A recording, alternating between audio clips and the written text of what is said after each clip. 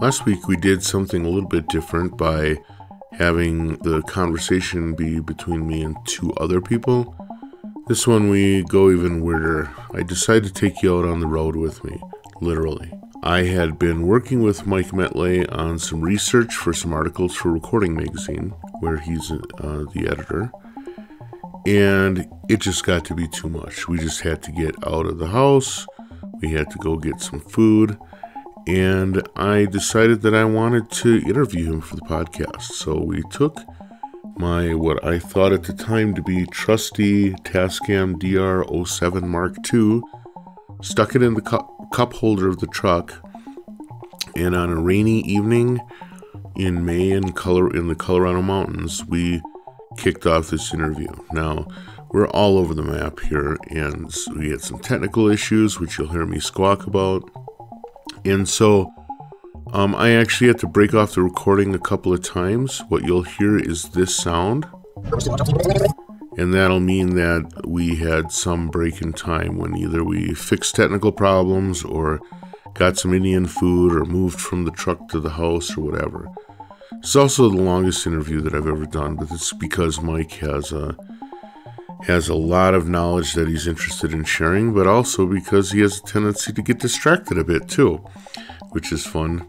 And so we kind of go for a wheeling ride through most of the early internet interactions for electronic musicians, and also to have a discussion about how social media either does or does not improve your life. I think Mike would suggest that the answer is does not.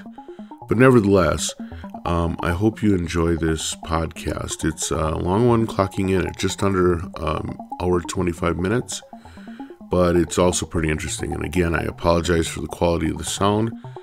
My little recorder did not do me proud, although half of it was recorded in my basement, or in my studio. I didn't call it a basement. So the quality's a little bit better there. But I hope you enjoy it, and I will talk to you at the end of the podcast.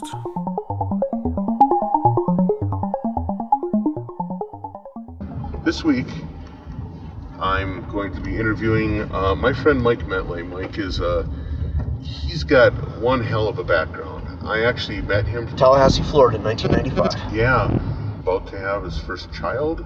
And second album. I'm not sure which was making me more nervous.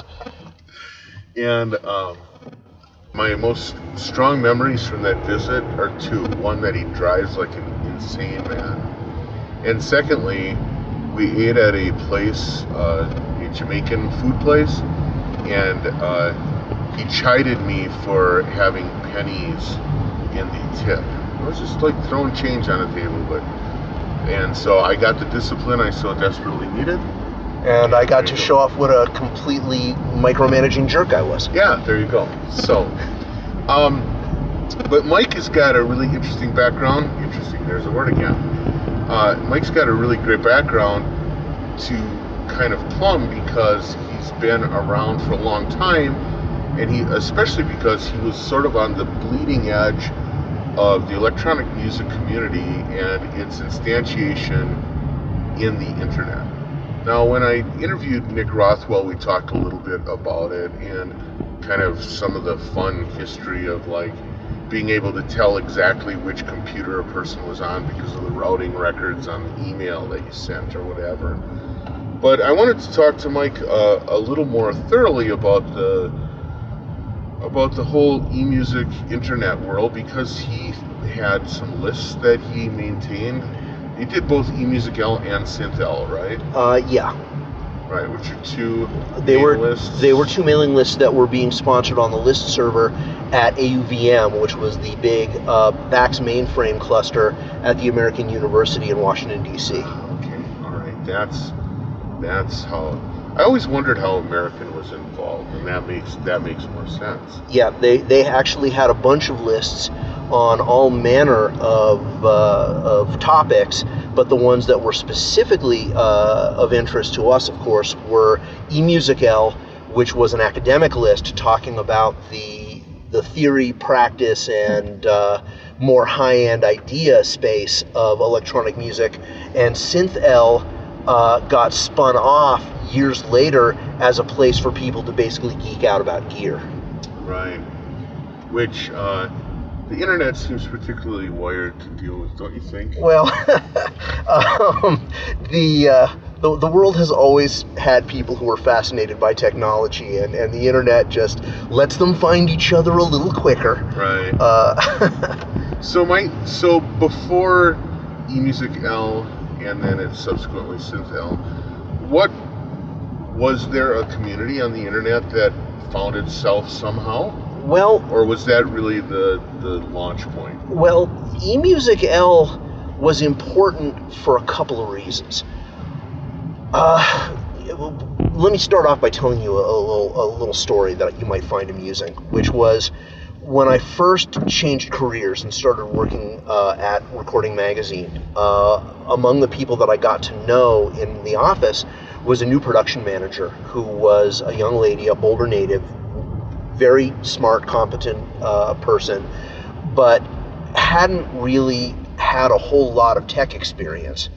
And one day I was chatting with her about this and that, and she got onto the politics of indigenous nations having their culture and their rituals wiped out by tides of external people with a lot of money coming in and basically paving their homes. And she was saying how, she would never ever want to be a member of a community that did that to someone. And I said, how do you get on the internet? And she said, American Online. Why?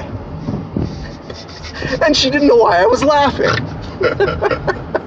Because, of course, in the days... monsters, right? in the days before AOL and before the web, before these communities existed, there were these mailing lists that were founded and run in the infant internet. And these were big clusters of mainframe computers that were located generally at universities or government offices, and nets that were not really connected to one another in what we would nowadays call the internet. You had BitNet, which was a way of connecting universities and academic locations. You had MilNet, which was running between military installations. Right. You had GovNet, which was fairly small, but that was, government offices. In case you haven't noticed, first of all, we're doing this interview while we're driving. Second of all, we had some technical problems because apparently an iPhone 5 near a Tascam DR-07, is that what it is? DR-07 Mark II. Apparently that's a lethal combination. So we're done with that. Cell phone off. So anyway, you were talking about like BitNet and GovNet. And right, and ARPANET, of course, being the original that some people still had ARPANET addresses. So, if you cast your mind back to the early 80s, this is a situation before we had what we call now the internet. Right. Because these nets weren't connected to one another except via very specific machines called gateways. Right. So if you wanted to talk to somebody or send somebody an email, what you had to do was you would, way early on, you'd have bang paths where you would actually trace a route and you would have to know exactly which computer could talk to which computer, and you would jump from stone to stone across the pond to get to somebody. Right. But, then eventually they had gateways where if you wanted to get to MilNet, you had to know that there was a particular gateway address, and you would aim your email at that gateway, and then it would know how to parse out the email address. So it was a very different kind of a culture. And the reason I bring all of this up is not just because of the fact that it was difficult for people to talk to one another and to find central locations for this kind of information, which we take for granted these days. What was more important was that there was a real self-selection process in who was on the internet in the first place. All right. The average punter who was interested in getting online generally belonged to a bulletin board service. and you had, these self-contained communities, online communities. So you had the Well in the Bay Area, and you had CompuServe. CompuServe. What was the one that? Genie. Genie. But what was the one that was? It was almost more like a bulletin board than anything. That was done by some of the electronic music magazines at the time. That was the Well, the Whole Earth Electronically. Wasn't it? There was another one, and we'll figure it out and come back to it. But it was like, I remember that Craig Anderton was on it, and you could actually like communicate with people from Motu or some of these other places. But it was a dial-up thing, And you would leave messages and hear back, because of course back then, if you got 5600 baud, you were living large. Right. Well, and also you paid by the minute, so there was no way you could sit on it all day and have anything close to a real-time exchange. It just wasn't happening. And you'd leave a message, and you'd come back tomorrow and check to see if anyone had answered. Right? Exactly. And the whole concept of email was still being developed at the time. Right. So what was interesting was that there was a particular network that came along in the mid-'80s called Usenet. And Usenet was we're better than you are because our operating system is smarter than yours, so yan yan yan network, which basically connected Unix mainframes around the world. Right. It was a common framework. And by the way, for all of you people out there who are older than I am and who lived through this, if I'm getting stuff wrong, send any complaints to DevNull. The point is that Usenet had the ability to network information and to have shared databases of, basically, they were like email posts, but they were the nascent news groups. Right. And so what you had on the Usenet networks, anybody with a Unix machine or a machine that was capable of attaching via a gateway to a Unix machine had the ability to get to these networks, and they would have subject matter, and then you would have a dot, and then a subtopic, and then a subtopic. So you would have, for instance, rec were the recreational news groups, and so you would have rec.music, which was a general music discussion news group, but then under that you would have rec.music.synth, which was the group for electronic musicians, and then you would have rec.music.makers, which was the one for people who used acoustic and electric instruments. Right. And then somebody came along and tried to legislate the hierarchy of these things. So they said that Rec Music Synth shouldn't be its own group, and it became rec.music.makers.synth. Oh, okay. And that confused everybody, because then nobody was going to shut down Rec Music Synth, and so they ended up splitting the audience. I totally forgot about Usenet. I don't know how, because I spent hours of my employer's time sitting there gawking at Usenet. Oh yeah, well, I mean, stuff. And there were some really famous groups. I mean, some of the very early comp groups where people would share information about operating systems. Right. And then, of course, human civilization being what it is, the second group created was alt-sex, right. And everything that came in there. And then you would have the alt-fan groups, which were fans of music or art or movies or literature or whatever would hang out. It was an enormous hierarchy. And by today's standards, the entire output of that network would probably fit on somebody's hard drive without any trouble at all. Right. But back then, it was gobs of data flying around, and you'd log in and you'd connect to the Usenet news groups, and there would be a plethora of messages in the groups that you were subscribed to that you would then read through and comment on, and it was just presented as this one long running stream of topics and answers and things like that. I mean, probably the closest thing in today's world to something like that would be a Facebook timeline or a Twitter timeline, because today's forums are much better organized. There was no such thing as threading for a long time. Eventually threading got added, but then what you had was you had people whose computers supported threading and people whose computers didn't, and then folks would complain if you wandered off topic. It was a mess. But in amongst all of that, you had a very specific community of people with specific interests who were finding one another, and because this wasn't something that anybody could get onto, it was something where you had to have a certain degree of technical savvy, you had to have a certain degree of knowledge, and you had to have connections. And I don't mean that in a literal sense, I mean that in a metaphorical sense. If you weren't at a university or at a military base or at a national laboratory or something of that level, you didn't have access to a mainframe computer. Nobody had a VAX in their basement. And so it was either the bulletin board systems, which were, available to anyone and everyone, but which tended to be limited to these sort of technology-forward geeks who liked having a Commodore 64 on their desk, the ancestors of modern chiptunes, or you're talking about an academic or military computer science community.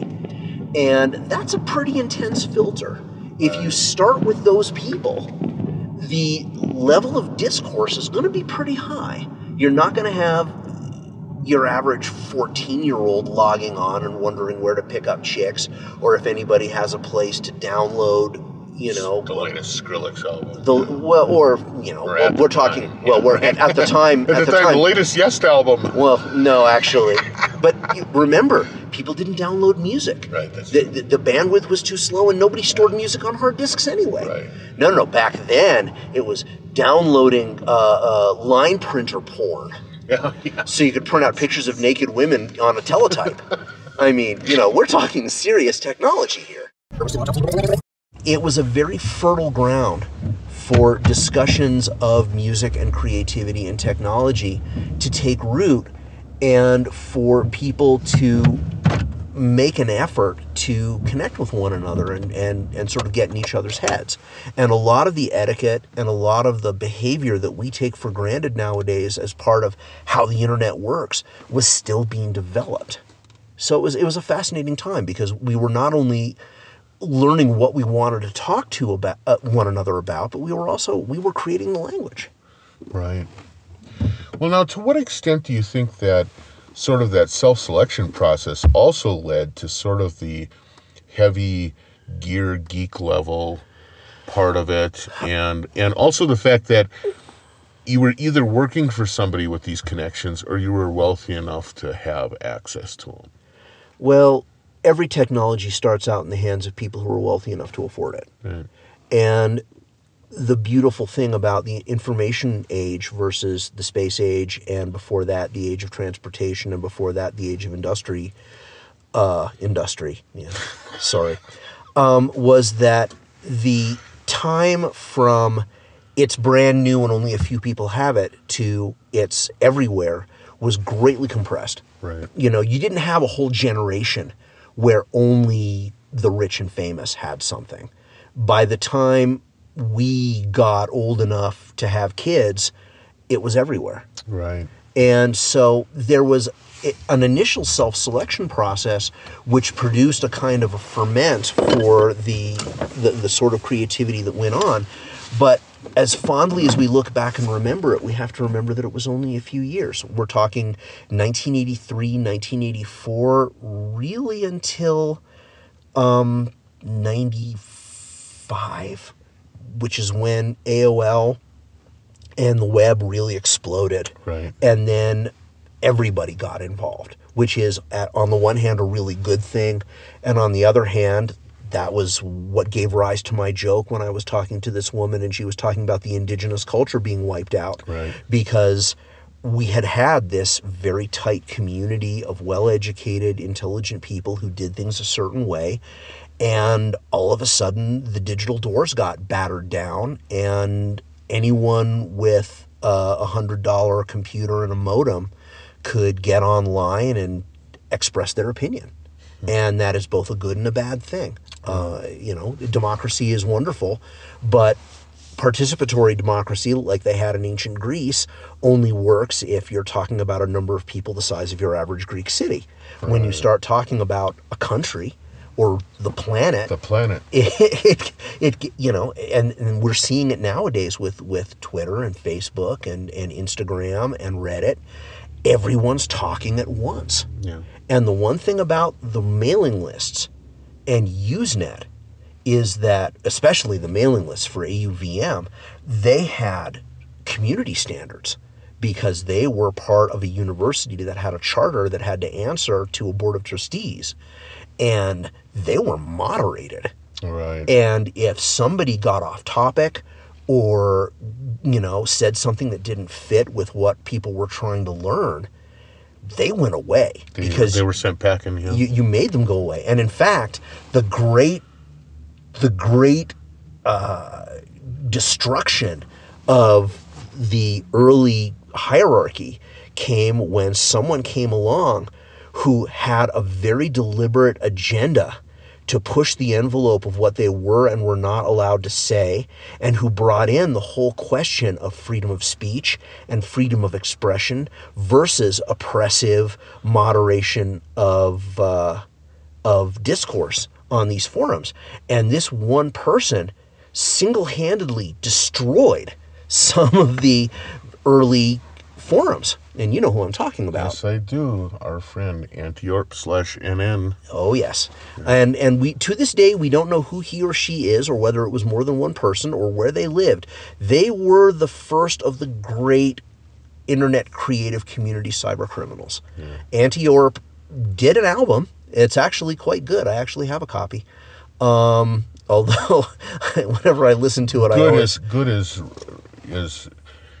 it's interesting. It's very interesting. It is very interesting. And what was it that Nick Rothwell said about it? He said, I wanted to turn it off, but by track 57 I couldn't move. It was noise. It was very early sample chopping, and really random, really heavy duty stuff. But over and above that, there were also things like websites with code that was designed to open windows outside your browser. And, you know, and you know, you would crash computers. I mean, Antiorp really made an effort and basically said, I am expressing myself. I am creating art. I'm being creative. And these people are stifling me. Right. And in fact, there was an entire news group created specifically. we didn't want to admit it to ourselves. It was a collection of list owners of other mailing lists and news groups that dealt with creative technology, to talk about issues of governance and freedom of information. And what none of us wanted to admit was that it was an Antiorp support group. Right. Because James McCartney was on it. I was on it. List at McGill. Yeah, exactly. Tom Erb was on it. I was on it. Joe McMahon was on it because he was helping out with eMusical at the time. And basically we all just got on there to bitch about Antiorp and to wonder what to do and to give each other support when, you know, because there's always going to be people coming out of the woodwork. And it's, you know, woodwork squeaks, out come the freaks. Antiorp inspired a lot of people to ask these important, relevant questions. Right. But what it really came down to at some point was the discussion of the questions became everything, and people stopped talking about music. Yeah, that's right. And it was sort of, it was sad. Yeah. So, we kind this is going to be the weirdest transcript of any of these podcasts. So we had a chance to kind of talk about how the Usenet groups kind of did what they did, and it actually led to some, you know, if you're being or non-generous, you would say antisocial behavior, but it was, in a way, artistic behavior too. Well, yes, this is an attempt anyway. Well, this is a creative group of people who were learning a new way to talk to one another. Right. And for folks who are technology forward, as electronic creators often are, and for folks who are looking for new ways to press technology into use as electronic creators often are. It was a very exciting time. It was a great way to not work when you were on the job. Right. And you know, if the folks at the Oak Ridge National Lab are listening to this, you can suck me, because I figured out a way to use your gateway to get to a Spark station at the University of Pittsburgh where you couldn't censor my emails anymore. So, ha! Well, speaking of email, though, I want to talk about the development of email lists after Usenet, because to me, that was the first... Well, they were in parallel. Well, they were in parallel, but I felt like, for me at least, mailing lists really quickly surpassed the Usenet because the conversations could be almost real time. I'd say something, and there were enough people sitting at their machines so that I would get an instantaneous or almost instantaneous response. And also, the other thing that happened was that developed the kind of community where buying and selling gear seemed to be able to happen. It didn't seem to work in a Usenet environment. Well, that's an interesting thing. I'm not sure how true that is. You would occasionally get gear for sale stuff, but you would, because of the way it worked, there was no private conversation in Usenet, and that may actually be the key. A mailing list, especially in the old days when you had lists that didn't hide addresses, Right. a mailing list exposed you as a person sitting at a computer to the world. Right. You were who you were. You could log on to a Usenet news group from anywhere, and you know, maybe people could figure out how to get back to you. Maybe they couldn't. One of the things that people used to like to do was spoofing email addresses, and there was that sense of anonymity. The other thing that you had back in those days was you had these great intellectual freedom fighters of the 90s, where there was a fellow, I don't remember what the name of the server was, but there was a fellow in Finland who basically ran a server. All it did was it took in posts to Usenet news groups, and it stripped out your personal data and put in an anonymous tag. So you could have perfect anonymity. You could do anything, say anything on the internet without any fear of repercussions from your government, Right. because no one knew who you were. Even the guy who owned the server, the encryption algorithm was such that he himself didn't know who anybody was. And what ended up happening was the Finnish government ended up forcing him to take it down. And, you know, we've never had privacy since. But the fact is, on an email list, you were who you were, and it was very easy to take a conversation off a mailing list and go to private mail if that was necessary. And yes, one of the things that made it very handy to do was buy and sell gear. That was really the golden age for electronic musicians who were trying to get their hands on gear that nobody wanted anymore, simply because it was easy to find people who had it or who knew people who had it, and there wasn't yet this pervasive understanding of what things were worth. So there were still deals to be had if you were careful. And, you know, just the other day I went to a pawn shop, and they had an absolutely gorgeous mint mini Korg. They wanted $650 for it because they knew they could get $650 for it. And when you looked a little closer, there was a little sticker on the price tag that said, "As featured on Craigslist." Right. Well, hooray for us. 20 years ago, if you found a great deal on a keyboard that nobody wanted anymore, it was a way to build up a studio and to get yourself a palette of tone colors that you could work with without breaking your back. And we were helped along by the fact, of course, that analog was not cool anymore, and that only digital was cool, and that people were throwing away analog gear for practically nothing.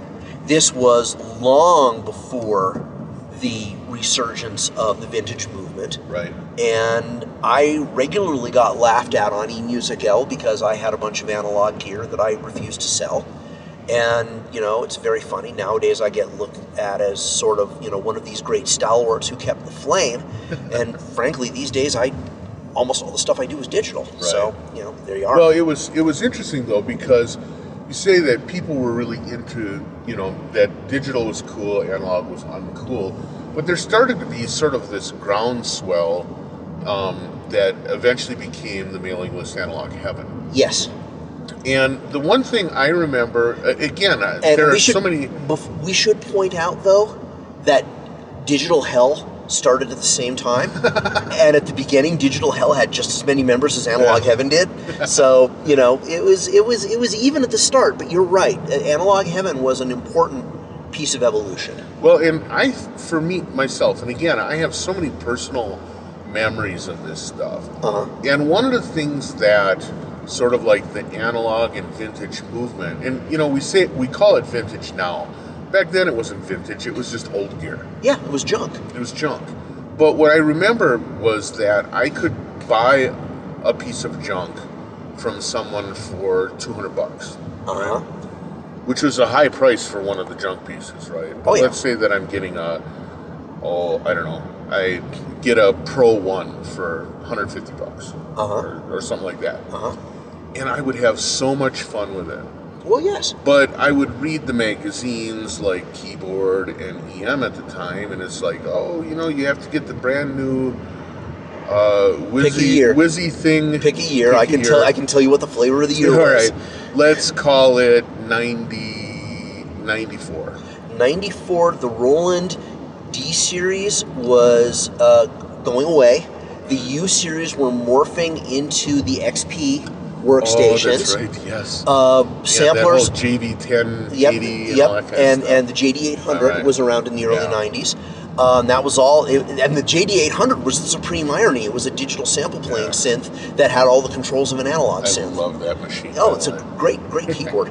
And at the same time, then you also had 16-bit samplers were everywhere. Right. And you started seeing digital audio on computers. Right. Pro Tools was just becoming viable. But for me, I would get this cheap Pro 1. Yep.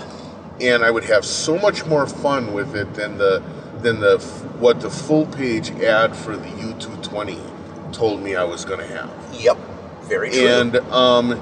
And it was sort of like a very kind of an almost anti-commercial thing that I went through, which was like, these ads, they're lying to me. Well, yes. And I mean, now that's sort of like a common trope, right? But at the time, magazines were important at the time because that was the only way to get information about stuff, right? Except the mailing lists. Except the mailing lists. And then all of a sudden the mailing lists became more trustworthy to me than the magazines. Because you were hearing from like-minded people who didn't have an economic stake in what you decided. Right.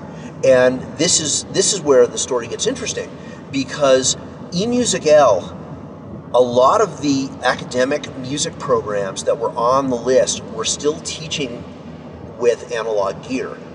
It was what they had. Right. It was what was available, and it was a good pedagogical tool because a subtractive synthesizer is a very straightforward thing to learn to use. A modular can be tremendously complicated, but a semi-modular or non-modular analog synth, or a modular that's been set up with a very straightforward voicing, is a very good way to learn the basics of tone shaping. Well, and it's reductive in a way that's really educational. Exactly.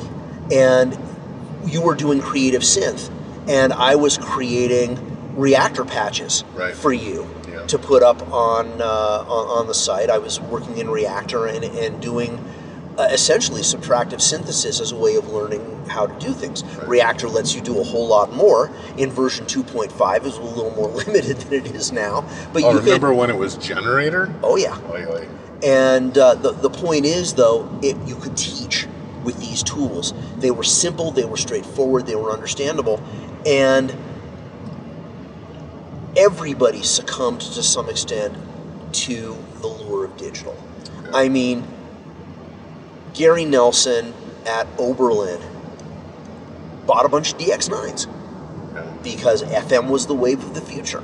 And 4-op actually is simple enough so that you could really learn to program it and do things with it that were very cool. Yeah, and you could at least intellectualize it fairly quickly. Yeah, a 4-operator synthesizer with, you know, a limited number of ways that the operators can interact is something that even an analog head who is used to the way analog synths work could figure out how to do basic stuff with. Right. And so from a pedagogical standpoint, that was worthwhile. But once you learned how to use a 4-op FM synthesizer, guess what you knew how to do? You knew how to do 4-op FM. Yeah. Whereas frequency modulation as a subject is something you could do with an analog synthesizer. Analog was bigger than that. You could do more with it. Once you got the basics under your belt, you added a module, or you stretched out a little bit, and there was room to grow. Right. And the mailing lists were a great place for that because you had people helping each other learn how this stuff all went together. And if somebody came up with a really cool technique that they found creatively inspiring, they would get on eMusic-L or Synth-L and they would say, look what I just did. And in the 80s, when there was very little in the way of instantaneous communication and even less in the way of ultra-specialized communication for particular types of gear, now every manufacturer has a forum. Right. But in the old days, that information was hard to come by. And I hate to sound like a Luddite here, but in the 80s, when I wanted to reach people to teach about the Oberheim expander, I printed a newsletter and I mailed it out. Right. 4 times a year. Right. Expansions was how I got my start in the industry, teaching people and helping people teach each other. Right. That was the whole beauty of eMusic-L and Synth-L. Synth-L very quickly became a swap meet, and that's okay. People didn't have a problem with it because the joke we used to make was, yeah, it is all about the gear. But eMusic-L was a valuable place for people to say, this is what I'm doing in my musical creativity right now. What do you think? And I just got this album, and it sounds to me like this person who used to be very original is now resorting to cliches because they're relying on their gear too much. What do you think? And a lot of these early tropes that we now really take for granted, the idea of the gear dictating how you compose, the idea of multitudinous options leading to paralysis, the idea of old versus new gear being good or bad, whether or not you want to be leading edge, or whether it's better to hang back and work with stuff that's been understood and has had the bugs worked out of it. The concept of the end user being forced to beta test gear because the manufacturer wants to bring it to market and is unwilling to wait until it's ready. These are things that are just part of our language now. They're part of our vocabulary. But in the 80s, we were learning it and we were teaching it to each other. Well, yeah, one of the places where that really struck home for me, that was one of the things that I have a tendency to rail on and on about, is this idea of virtuosity with your instrument, regardless of what it is. I remember us having those discussions on eMusic-L, and when the idea of, could you be a virtuoso of a drum machine, actually had to be debated, because people were like, well, there was a group of people that said, you're not physically playing. There's not a physical part of this that's required for something that you would say is virtuosity. And there were other people that say, but it's an instrument that makes sound, and it has, and the sounds that it's making are valid, and it's your responsibility to learn, how to do the rhythms and how to make the sounds work right and all this stuff. And I remember having those discussions and it opening my mind to think differently about about the work that we were doing, the musical work, the learning work that we were doing. It was that was an amazing resource. And what I would say in support of that is that this was when we really began, as a community of people who did not go to Darmstadt and study under Stockhausen, to understand the idea that there's physical virtuosity and there's mental virtuosity. Mm-hmm. And it is possible to take a machine that does not necessarily have an extremely fine-grained physical interface and still become virtuoso with it by learning the parameter space that this instrument represents and mastering it. And that was a two-edged sword, because what you had was somebody like Wendy Carlos, who stated famously, any parameter that can be controlled must be controlled. If you do not exert conscious control over every parameter of a machine at your disposal, then you're letting the machine do the work. Right. And on a Moog synthesizer, when switched on Bach, switched on Brandenburg's, sonic seasonings, time steps, the Clockwork Orange soundtrack, were the vogue, there was that sense of complete mastery, of the headspace really being under her control. Then she discovered digital synthesis, and she discovered alternate tunings, and suddenly she was working with the Synergy and the Krumar General Development System, which were these open-ended digital synthesizers programmed from K-Pro computers that had thousands and thousands of parameters. And she put out a couple of brilliant albums, Digital Moonscapes and then Beauty and the Beast. Yeah. And then she vanished. She completely vanished because she could no longer follow her own dictum about headspace. Yeah. She had to control everything, and it became overwhelming. It became completely overwhelming. And, mad props to Wendy. She's still alive. She's still out there. She's a wonderful woman, and she has done work that all of us should, burn incense in front of a statue of her for. But she was a victim of the march of technology. And for a while, technology was at a point where you either were crushed under it or you surfed on it. And MIDI and the arrival of affordable digital synthesis and the arrival of sequencing took a lot of bands that had made this virtuosity in the headspace with modular instruments, their stock in trade, and turned them into preset players. Right.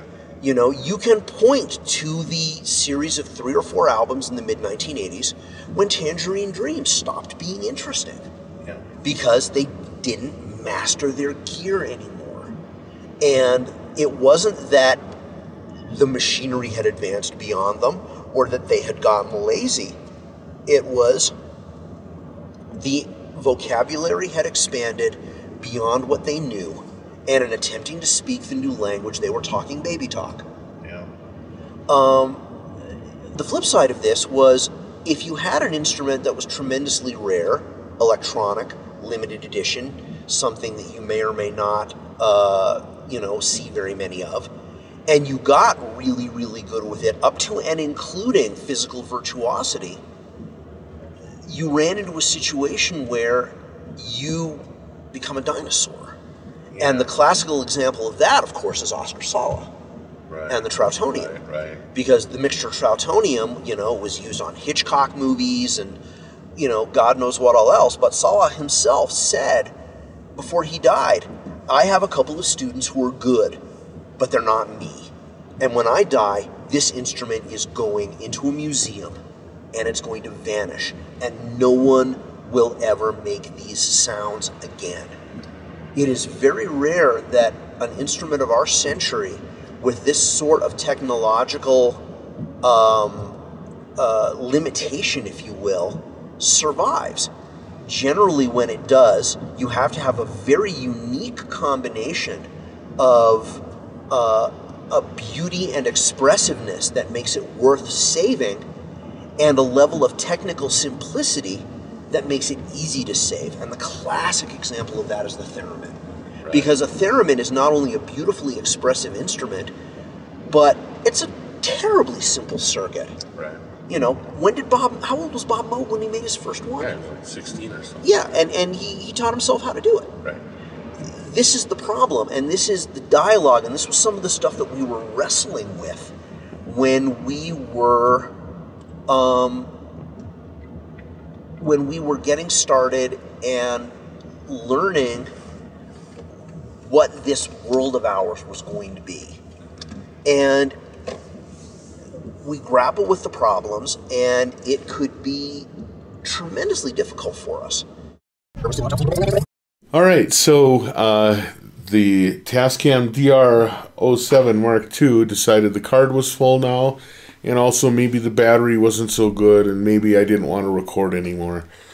And so we left the truck behind, and we have moved into the studio area of my mountain hideaway and to talk a little bit more. So why don't you continue? What I recall is that you and Nick Rothwell knew everything, and that was the point. This was the point I was trying to make, was that there were in these early mailing lists, a lot of the language and a lot of the tropes that we take for granted these days were still being decided. They were being argued about and sort of codified for the first time. And the one that Nick and I always used to have a lot of fun with was this idea of, I need a new synthesizer. I don't know what I need, but I need a new synthesizer. And the classic, I think, joke that Nick used to make was something to the effect of, I'm not sure what I want to do right now. Do I want to get a pet iguana, or do I want to take up gardening? Right. And the idea was that we had forgotten, I think, to some extent, that while these things can be fun toys, and while they can give us, I guess, a sense of joy and creativity just from messing around with them, they really are also tools for a real creative purpose. And if you say you need a new synthesizer, but you have no idea what it is that you need, basically what you're saying is you've run out of inspiration and you're looking to buy an artificial means of boosting that inspiration. And nowadays, you can get away with that, I think, a little bit in the era of iOS apps, which cost, a grand total of $10. Right. But, in the days when people were throwing around hundreds or thousands of dollars, you really had to have a sense of what you needed something for before you got it, unless you were sort of philosophically saying, I feel like jumping off a cliff, and I'm sort of curious as to whether I can learn to fly before I hit the ground. Well, I think that was some of it, though. I mean, and that was actually some of the fun, was doing that jump. At least it was for me. Although I have to admit that recently I picked up a compilation album by this guy Charles Cohen, who is Pittsburgh, I think, based, or maybe Philadelphia-based synthesis. Well, if he was in Pittsburgh, he wasn't there when I was there. He's been around for ages because he has one of the original Buchla music easels. Oh, excuse me. And he has hand-built a couple of little extra bits onto it, but otherwise he's been using the same instrument and only that instrument forever. And it's been a real joy for me to kind of learn about his practice and learn about how he is able to take this very, relatively simple piece of gear and find endless inspiration out of it, apparently, because he's still doing it, still with the same machine and the same little bits of gear. It's pretty wild. Well, that was actually something which I sort of enjoyed following in really throughout my career, is finding people who would choose a particular synthesizer, really, and live with it and get really good. Probably the most famous example would be Vangelis, who, he messed with samplers a little bit and he had other stuff in his rig, but he really was, the master of the Yamaha CS80. Right. And he had 6 of them because you needed 6 in order to have 2 that were working at any given time. Love those instruments. I don't know what it is about me and instruments that were just horribly temperamental. But hey, there you go. And then another example was, are you familiar with Anthony Phillips, one of the original members of Genesis? This is a story that everyone should know. The original band Genesis got together in high school, and the 4 original members were Peter Gabriel, Tony Banks, Mike Rutherford, and this guy named Anthony Phillips. And Anthony Phillips was the original guitarist, and he plays on the first 2 Genesis albums. He plays on Genesis to Revelation and Trespass. But he developed crippling stage fright.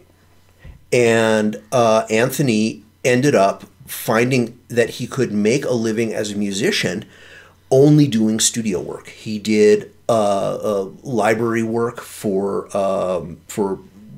TV stations and for movie companies and that sort of thing. He did soundtracks for some documentaries and that sort of thing. He put out a whole series of albums, and he's one of these people you just hate because he was good at everything. He played guitar. He played any number of string instruments. He played keyboards very well. He was the sort of person who would release an album of solo 12-string guitar pieces, and then the very next album he released the following year would be solo grand piano. And they'd both be great. And you just hated the guy. But his whole thing was he didn't have a lot of money. He had a studio in a barn. Right. And would record this beautiful stuff. He had a rickety old piano and a huge collection of string instruments, but he owned a Polymoog.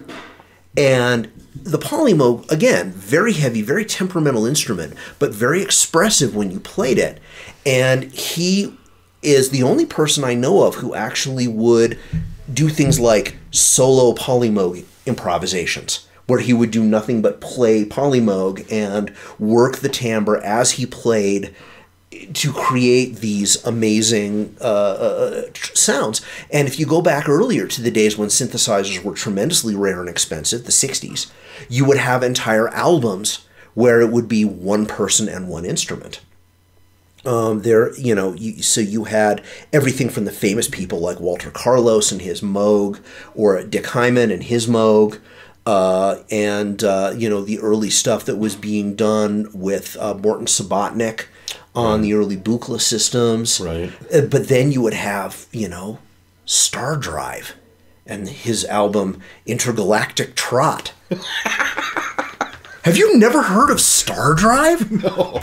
Well, can't imagine why not. I don't remember what the guy behind Star Drive, what his name was, but he had a one-of-a-kind synthesizer that used, I believe, a very early scanning multiplexing keyboard. So he had polyphony years before anybody else did. Oh, wow. And he did this album of, fairly tacky stuff, but it was all done with this one fairly customized instrument that he really knew inside and out.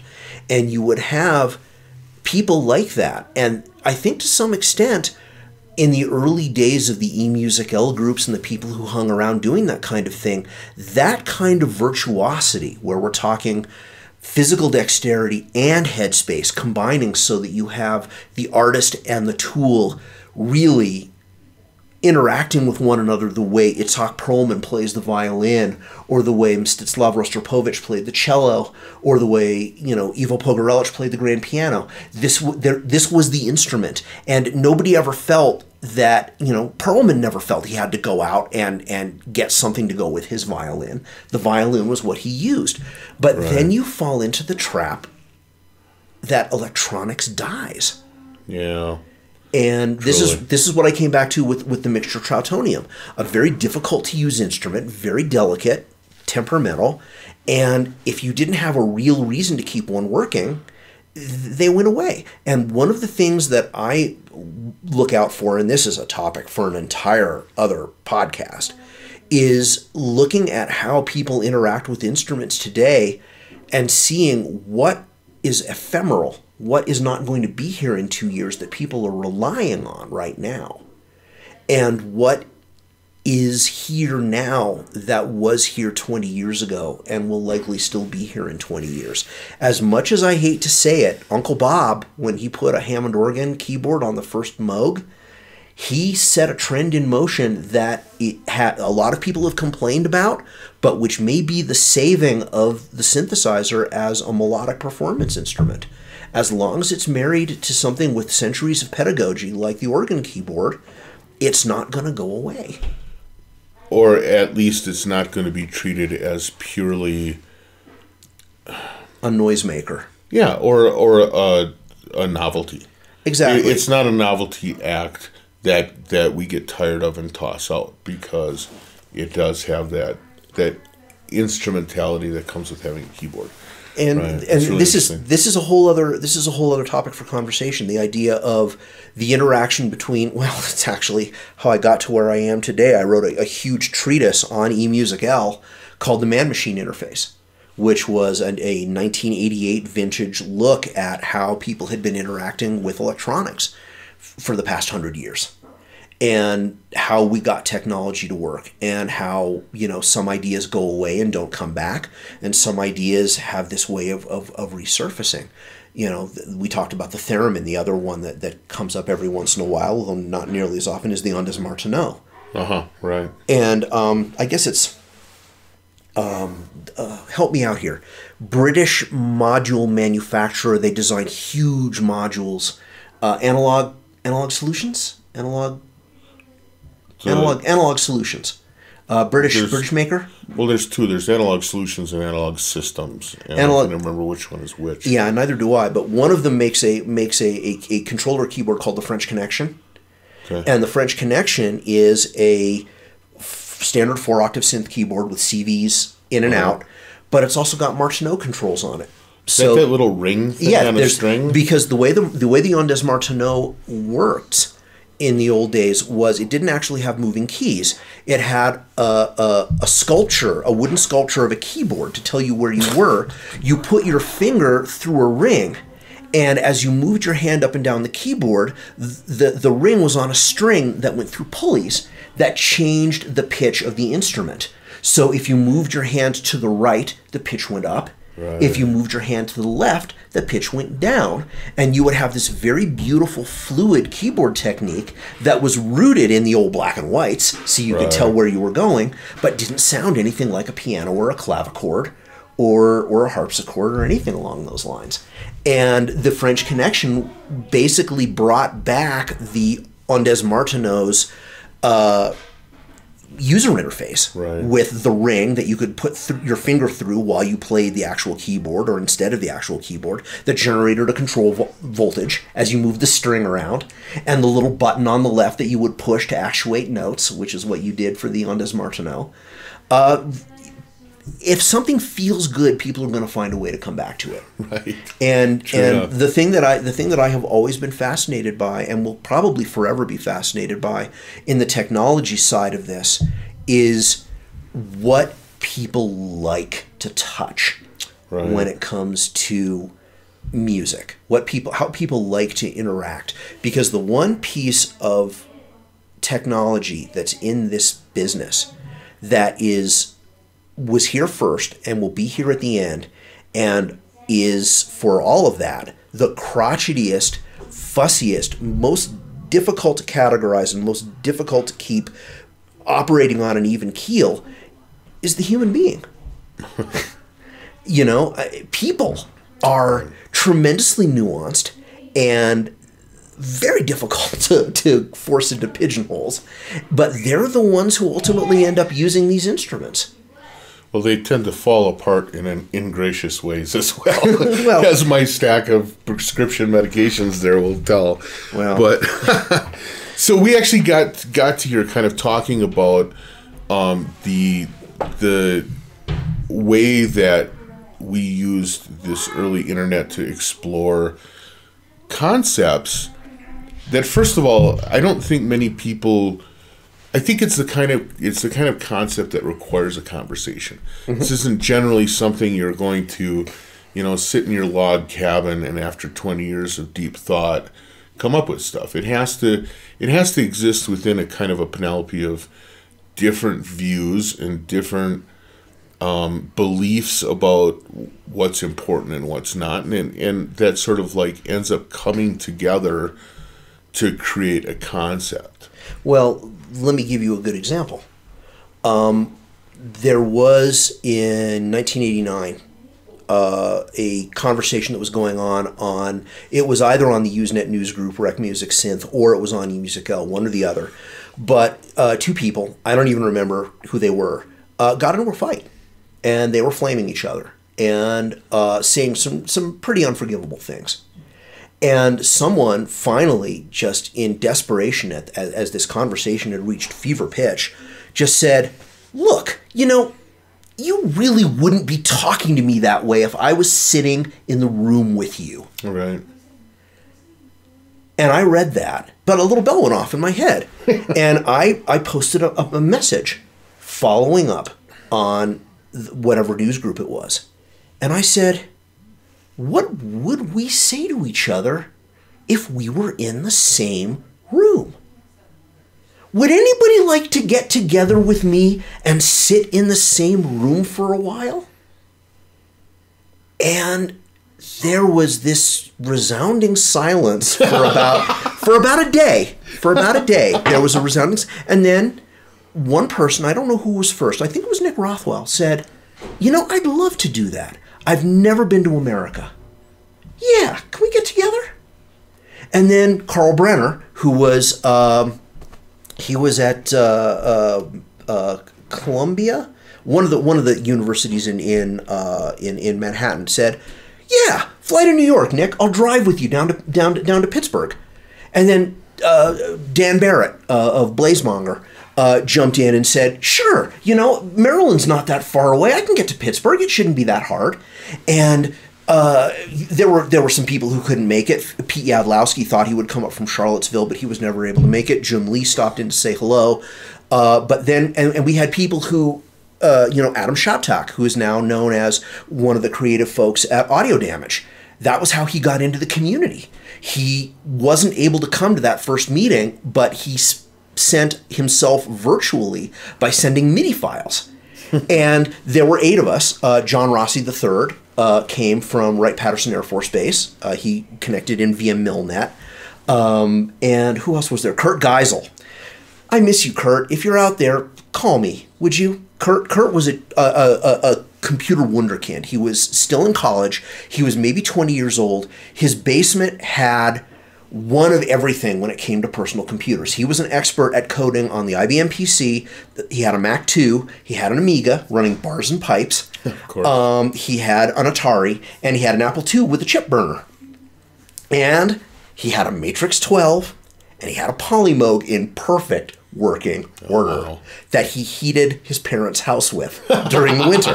Seriously, he left it on all the time because if you turn them off, they'd go unstable. Yeah. So from October to April, the thing was on and it heated the house. Anyway, 8 of us got together. I'm probably forgetting somebody, but it'll come back to me. Oh, Dean Swan, who now does data analysis for a company up in upstate New York near the Canadian border. And he was a real firebrand. He loved arguing, not just for the sake of arguing, but because he couldn't abide bad mental processes. He liked things to be clear and clean. And we got together in Pittsburgh, and people brought gear, and we were together for 2 weeks, and we recorded an album, which is, by the way, still available on CD Baby. It was called Bandwidth, and the name of the group was Team Metlay. Which, by the way, everybody wonders, did he name it after him? It was actually a redemption of an insult. To be a member of Team Metlay, if you were in the physics department at the University of Pittsburgh in the 1980s, meant that you were somebody who failed your qualifying exams. Okay. Because I was actually going to ask, does it feel weird to have named this thing after yourself? I understand. Well, it was a sort of a redemption of this view that the scientific community had of me as a failure. Sure. Which was funny as hell, since I actually went on to do a pretty good job of it before I changed careers. But that's another story. Several other stories, and maybe an entire anthology. Anyway, the point is, we got these 8 guys together. We spent 2 weeks together, and we ate a lot of food. We drank a lot of beer. We recorded an album. It was about 43 minutes. And when you go back and listen to it, there's some stuff in it that's dated, but it's really pretty. And I'm really proud of it. And I wish more people heard it. One thing which I still haven't mastered is marketing myself. But Bandwidth was the first of the Team Metlay sessions.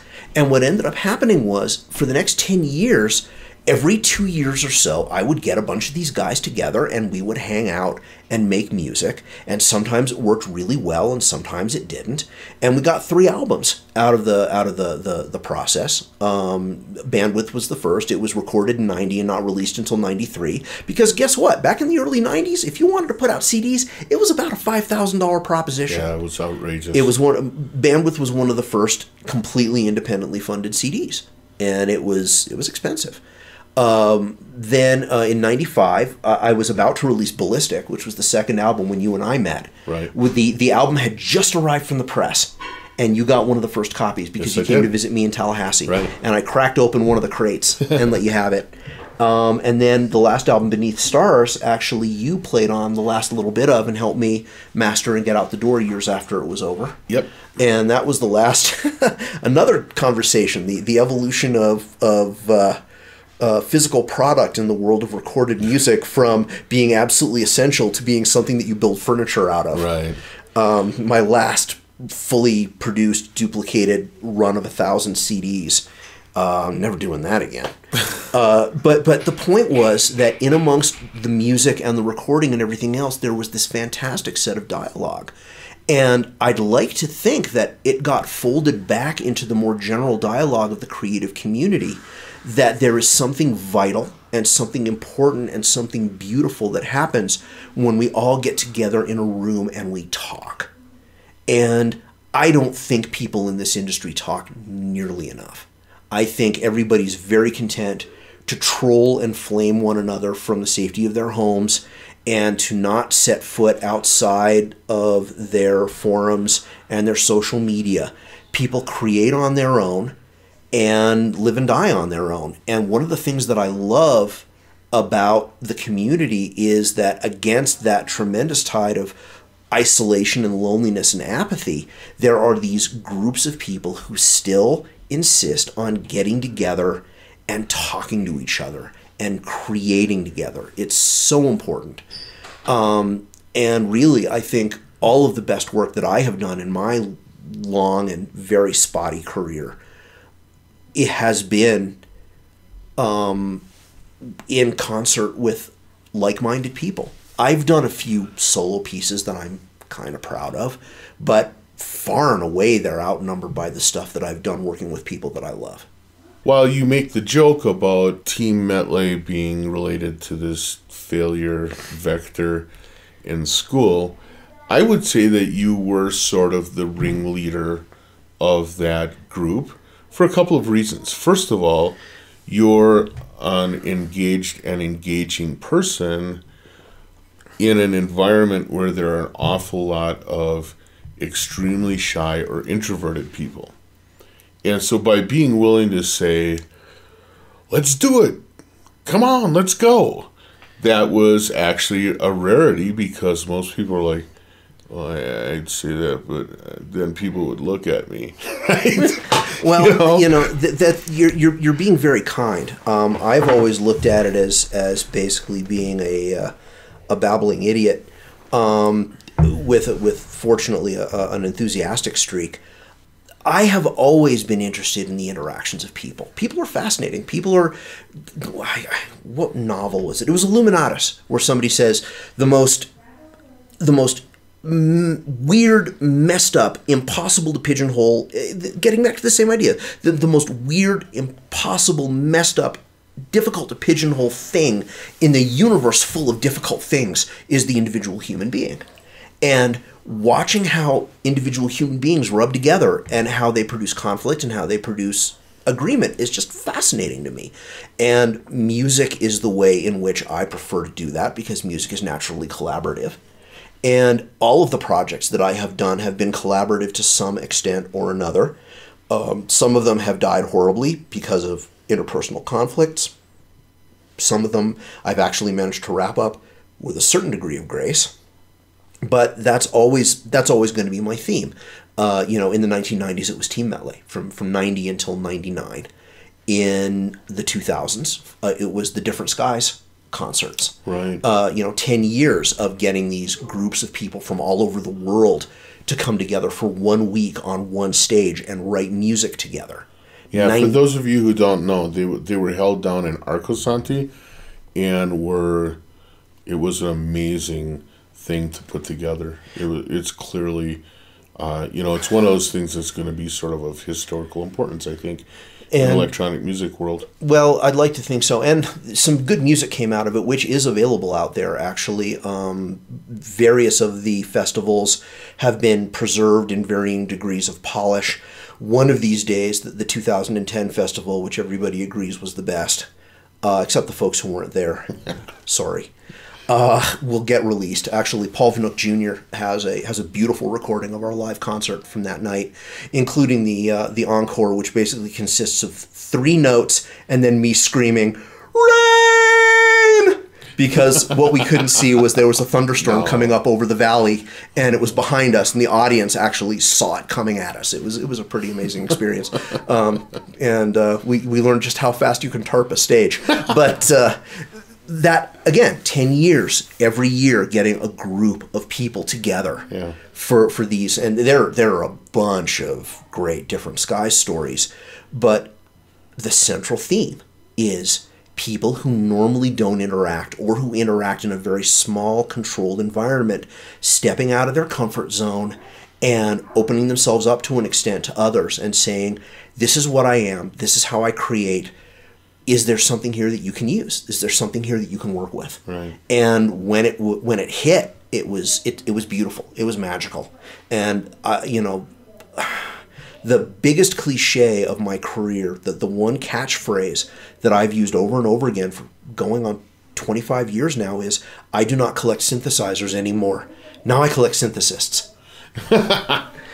and I'm just the biggest treasure in my life is the friends I've made, and the collaborations and the creative partnerships that have come out of it. Some have worked well, some have worked poorly. There have been ones that, one shining moment of brilliance that produced a fantastic album, followed by decades of stony silence because the people involved won't talk to each other anymore.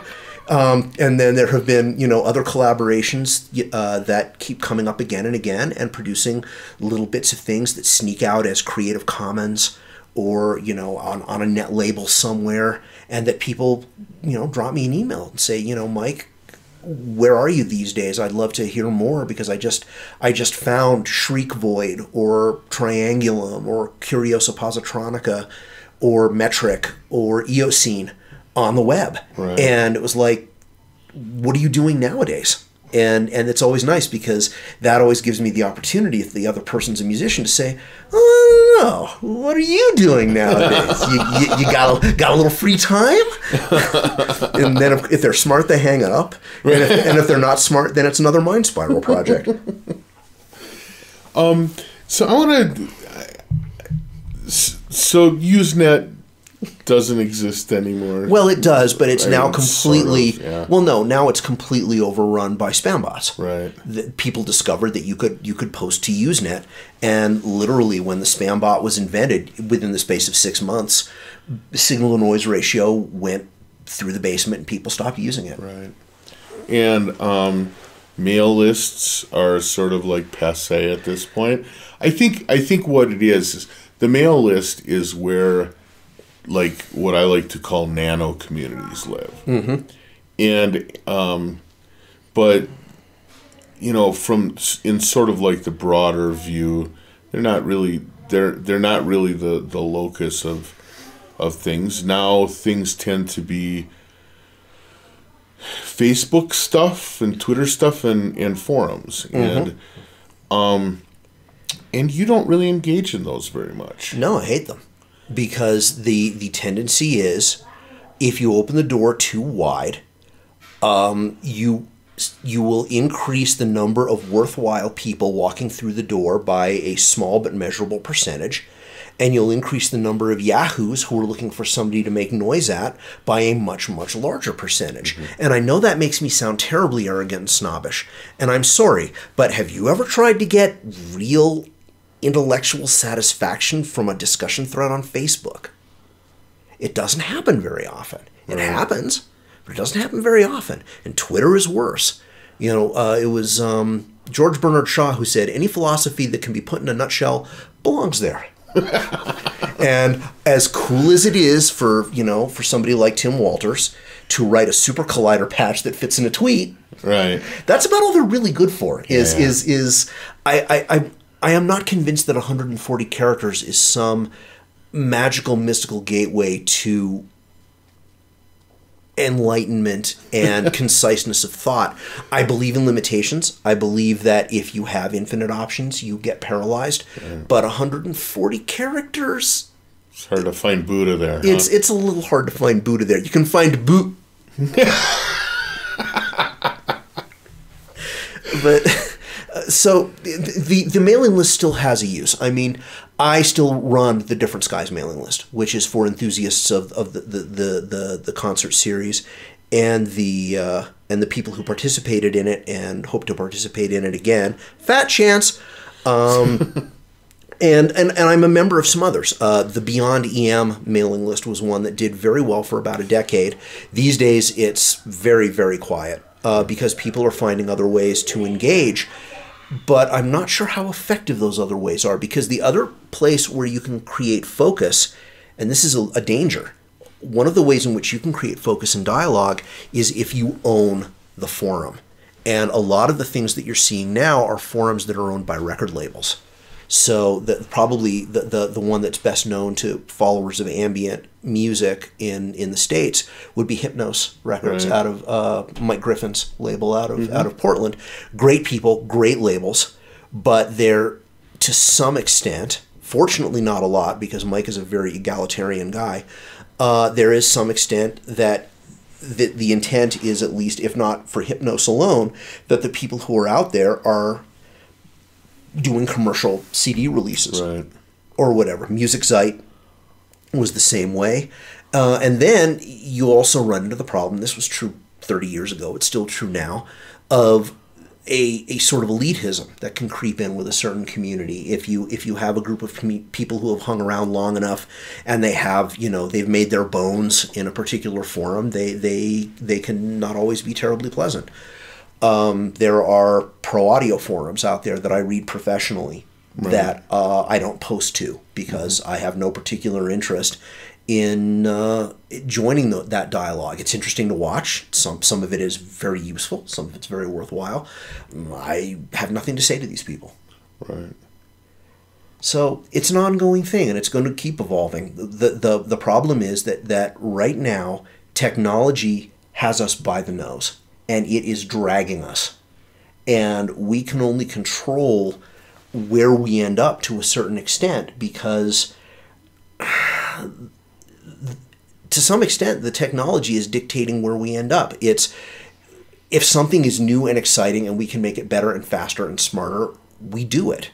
And we often don't realize the consequences for things like community and dialogue until long after the barn door is open and the horse is gone. Yeah. You know, we had no idea. Can you imagine what sort of a dialogue we would have had in the electronic creativity community if we had smartphones on day one? If everyone in the world could suddenly jump into the conversation at once? I think it was a blessing that the conversation started narrow and gradually broadened. And I'm not ashamed of the fact that I was one of the first. I'm grateful. I'm blessed. I'm lucky. I'm not ashamed. It was a wonderful thing, and it was a wonderful time. And I do miss it sometimes, but nostalgia, let's be honest, the people who are doing the really cool stuff with analog modular synthesizers these days are not the people who refuse to buy anything that was built after 1975. Right. I mean, analog synthesis is not about nostalgia anymore. Right. We have reclaimed what made analog synthesis great. The immediacy, the tactile feedback, the sense of impermanence, the sand painting nature of the analog workflow when you have patch cables and potentiometers and switches. And I mean, look at you know, yeah, okay, Moog's stuff was great. When I was living in Tallahassee, the husband of the woman who ran the daycare center where my infant daughter spent her first year of life was a former Moog technician. He worked for Bob Moog in Buffalo before he and his wife moved to Tallahassee. And he had a customized Moog System 15 in his basement, covered in sawdust. And a friend of mine drove all the way to Tallahassee to buy it off of him, only to get it home and discover that a lot of the modules didn't work. And the ones that this guy had custom designed were often wired in ways that anyone who had ever read Horowitz and Hill can tell you that a circuit shouldn't be built. You know, including, you know, capacitors backwards, and you know, voltage divider networks that were grounded in 2 points, and just things, you know, brilliant ideas on paper, wonderful looking face plates, and behind those, and the point is that now you've got, I mean, just I'm looking over here at this beautiful tip top skiff. And you've got stuff by Mutable Instruments and Make Noise, and these people aren't looking backwards. No, they've taken the really great stuff and they've added stuff that you couldn't do outside the 21st century. And what I love is that was all done because of dialogue. You know, they figured out what was needed. Nobody who builds these modern modules sits in his basement and doesn't talk to anybody. That's really true. And, you know, I certainly see that when I go to these synth meetups. I was up in Portland visiting the Control Voltage store, and just a stream of people coming in. And there's something about, you know, we gather around these instruments, and two people who've never, I mean, I'm just standing there like twirling a knob, and random people would walk in, look at the knob that I'm twirling, and either say, oh, you know, I've got one of those and it's sweet, or I've got one of those and I wish I would have got this, or yeah, that's a cool looking module, what do you know about it? And it's an interesting community because there is that kind of interest in discussion and all. So, well, Mike, thank you so much for taking your time to talk to me and to talk to the podcasters. I've got a bunch of other things I want to talk to you. We're going to have another discussion where we go back to distribution methods and talk about the cassette culture. I want to do that, as well as like the early CD culture, which is, it was interesting that you brought that up. I had forgotten about that, but that was how we first started sort of like working on music together. Was I helped masters the second CD, I think it was. Well, no, it was the third. And you also did a lot of work rescuing the Ozma project. Oh, that's right. Yeah. Ozma, A Huge and Silent Place, still available at cdbaby.com. Sorry, guys, I got to get plugs in. I sell maybe 3 CDs a year these days, but, you know, anything that helps. Oh, I remember the other thing I did was I worked with Nick on his CD. Yeah. The Cassiel CD. Yeah. I have the singular honor of being the only person ever to have released a physical product that has Nick Rothwell's music on it. Cassiel's Listen Move album was an Atomic City release. That's right. That is a phenomenal album too. I've been very lucky in the people that I've worked with. Yeah, no kidding. And we've got lots of stuff we can talk about. We've been going on, and we could go on for hours. Yeah, but indeed. I had a blast, and I really appreciate your having me out to talk and to share this stuff. Because this is what I do. This is dialogue, and it's so much fun. And if anybody has any comments, positive or negative, you know, Darwin will forward them to me. I'd love to hear from you. I wish I could say that I had a comprehensive website of a lot of this history and so forth ready for you to go to when you hear this podcast. Alas, I do not, but it is in the process of being updated for the first time in many years. If you are the sort to be patient, over this summer of 2014, atomiccity.com will gradually come back together. I'm going to have a WordPress blog and various other things happening, including some word about future concerts. I will put in one quick plug. I will be playing at the Fort Collins Museum of Discovery on Thursday, June the 19th, 2014 at 7 p.m.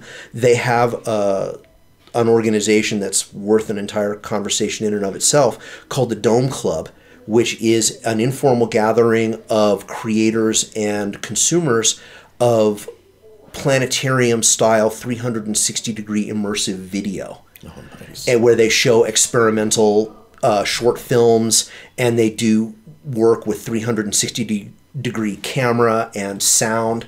It's a beautiful little theater. They just built it. It's less than a year old, and they're looking for creative people. And I'm going to do a concert. I'm going to have I don't know whether it'll be solo or whether I'll be playing with, putting together a Mind Spiral group. But it's June 19th, and I'm really hoping that if you are in the northern Colorado area that you make a trip.